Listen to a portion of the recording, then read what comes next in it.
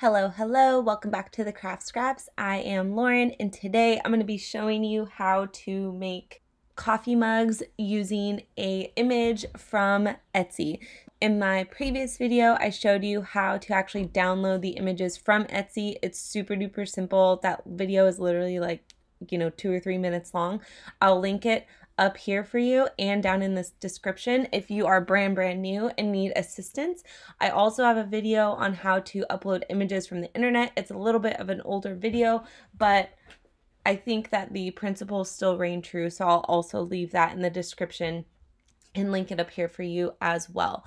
But basically, I'm going to come over here to upload, and obviously I'm making some fun little kind of scary movie themed coffee mugs. So these are all the images I'm going to be using. I'm going to be using 6 total.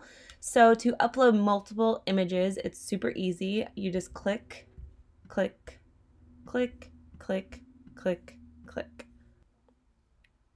And so we're basically ready to go. So I'm going to click add to canvas. And you can actually see they're all down here ready to go as well. So if you click multiple things, you can see what exactly you've clicked right down here. And of course, the design space is taking a little while today.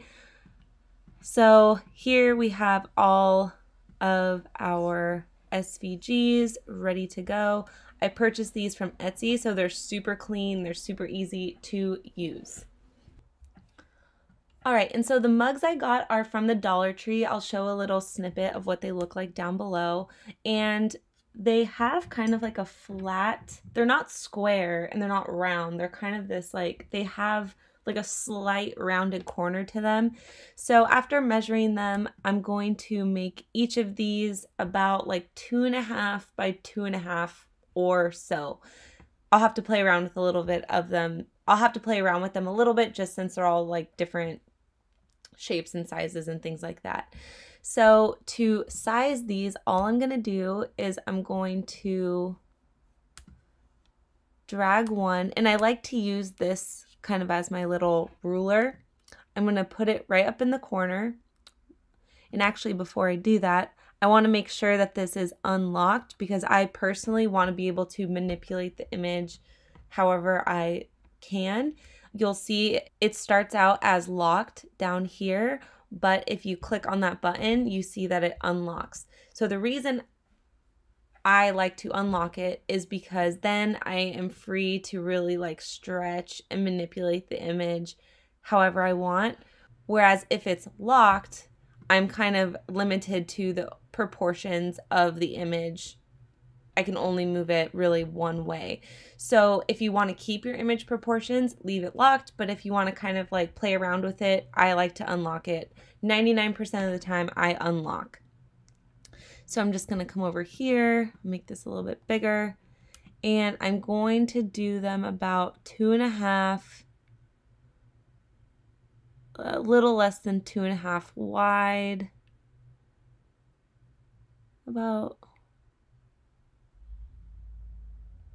That's a little less than 2.5 by 2.5. I'd say it's about 2 and like 1/8 of an inch wide and 2 and a little less than 2.5 long. Sorry, I'm bad with my measurements.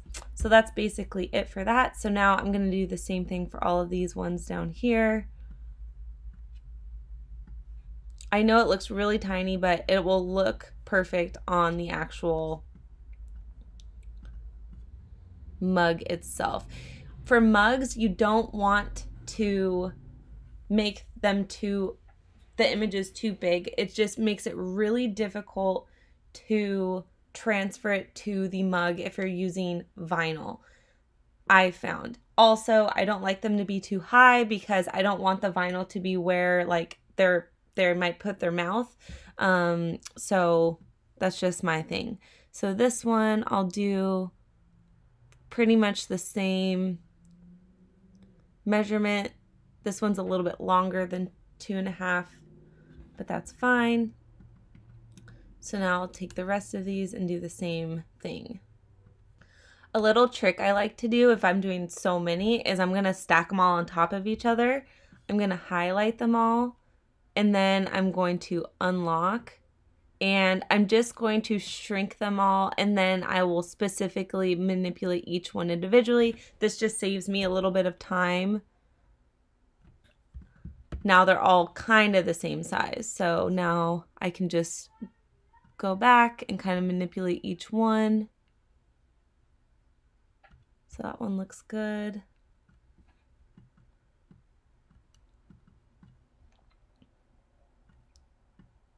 Make this one a little bit bigger. And I actually ended up scrapping that love one because it had way too many tiny holes for, like, who is this? Is this Jason? I have no idea. It had way too many holes there, so I'm going to do this one instead. All right. So these are good to go. Okay, and so one thing I can tell from these SVGs is none of these are like welded or attached. So you can tell because if I select this one here that selects this guy down here, all of these are separate. So if I go to try and make this right now, I'll just do on a mat or without a mat just for fun.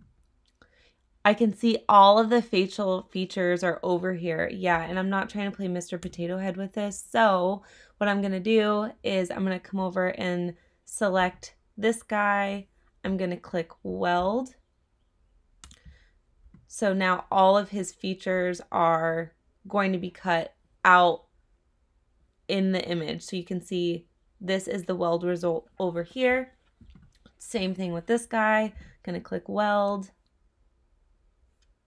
So now he's going to get all cut out, and so I'm just going to do that for all of these.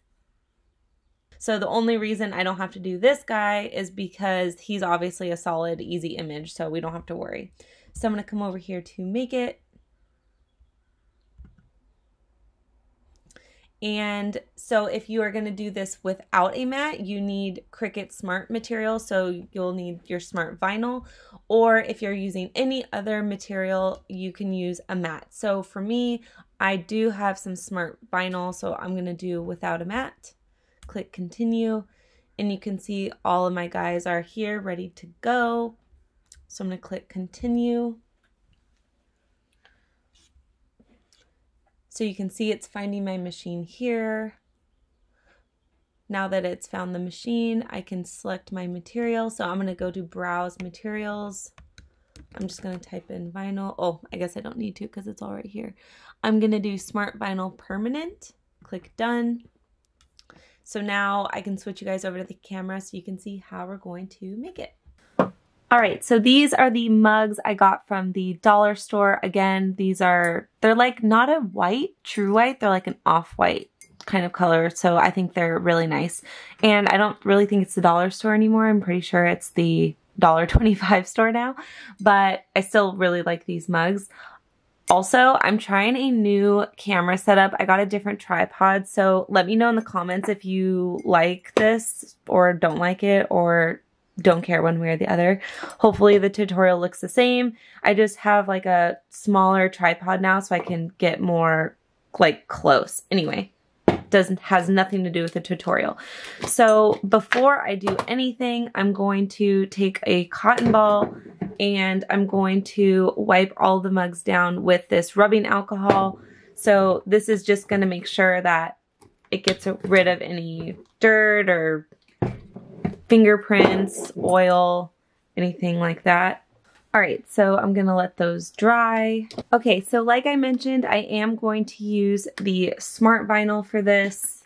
This is the permanent smart vinyl. Of course, if you don't have CRICUT Smart materials, no problem. You can use any other kind of permanent vinyl that you'd like. I really like Oracle 651. That is usually my go-to. I just have this handy right now, and I'm just too lazy to use a mat, so that's what I'm going to use. All right, so I'm just going to pop on my little vinyl holder thingy. All right, so my vinyl is loaded in this little roller holder thing, so I'm just going to push it on through. And so now that I have my vinyl in the little holder thingy, I've pushed it on through. So you can see that it's like under these little teeth here. And so now all I have to do is push the load materials button here. It's gonna feed the vinyl on through. It's gonna check to make sure I have the right tools. And then once our play light starts to blink, we will cut. All right, so we can cut. And I'm using the Maker 3, but of course, if you have a CRICUT Explorer 2, regular Maker, then Explorer Air 3, I mean, they have a million models out now. That's totally fine. So now it will cut out our designs.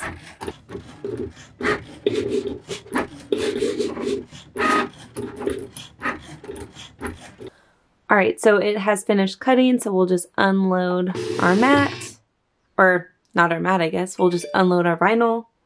All right, so we have all of our images cut out on the vinyl that you can kind of see here. So I'm just going to separate them just so they're easier to work with. All right, so now I'm gonna take my weeding tool and I'm gonna weed out all of these designs. So basically all weeding is we are just gonna get rid of all of the extra stuff around and within the image that we don't need. So I'm gonna be using my weeding tool for that. So I like to just pick up a corner and just kind of peel away. I have learned that this smart vinyl is quite nice to work with. It's like very, oops. I like how I was like, oh, it's quite nice to work with, and then I immediately like messed it up. It just accidentally got stuck on that eye there, but I fixed it. So you can see it's kind of like pulling up that eye with it. So all I'm gonna do is I'm gonna hold, you can't see it, I know, I'm so sorry. I'm just holding the eye that's like cut out and then also picking up the vinyl at the same time just so the eye doesn't get lifted with it. So other than that, I really like working with the smart materials. So we have our first little character here. So now we have all of our cutouts ready to go. And so now we are gonna put them on our mugs. So for this, you will need transfer tape. I'm using this Expressions vinyl masking transfer tape or paper transfer tape. I get this from Auntie Tay, but you can get it from wherever you'd like. I do have a code with her if you'd like to use it. I'll leave it in the description. But now we are going to transfer these bad boys to the mugs. So I'm just going to rip off a sheet of tape. And actually I could probably rip this one in half because these are pretty small. So all I'm gonna do, and if you have CRICUT transfer tape or any other transfer tape, feel free to use that. This is just what I'm using. So I'm just gonna place it on top of the image.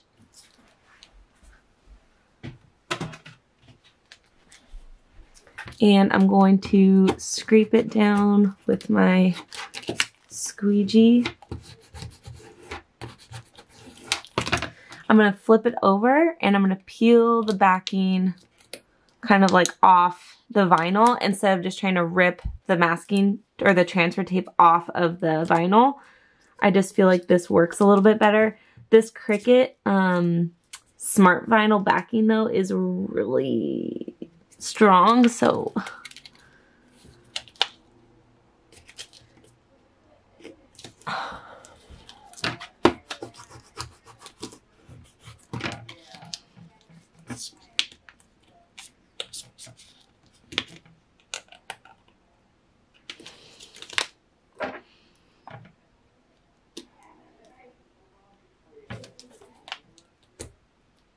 oh my god, this CRICUT backing is really hard to like get these to wanna. There we go. Sorry, I had to work at that one a little bit harder. All right. So this is ready to go. So I'm going to be putting these on this side of the mug because the person I'm giving these to is right-handed. So that looks good. And a couple of tricks that I've learned that are not mine, but for mugs and putting like round images or lettering. I just lost his little nostril right here.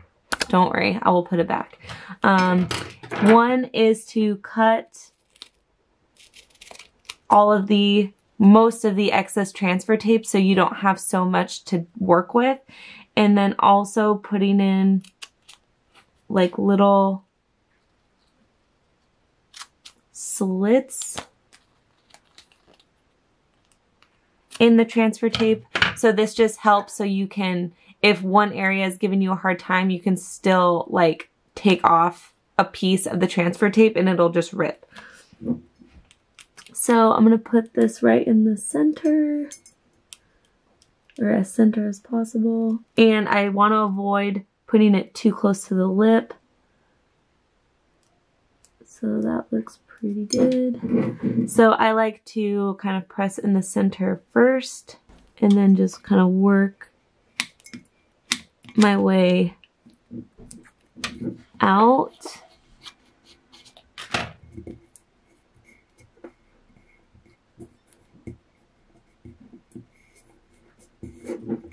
All right, and once it's on there, just give it a good press.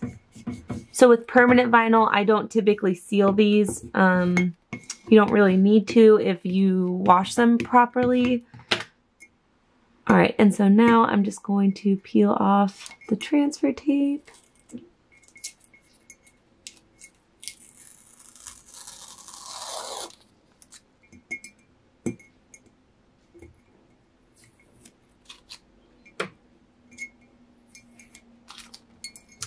All right, and so we have our super cute little mug. Oh, I gotta put his nostril back on.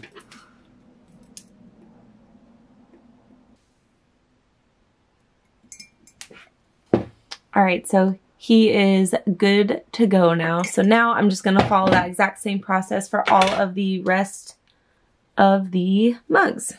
All right, so I have finished weeding out all of our creepy coffee mug companions.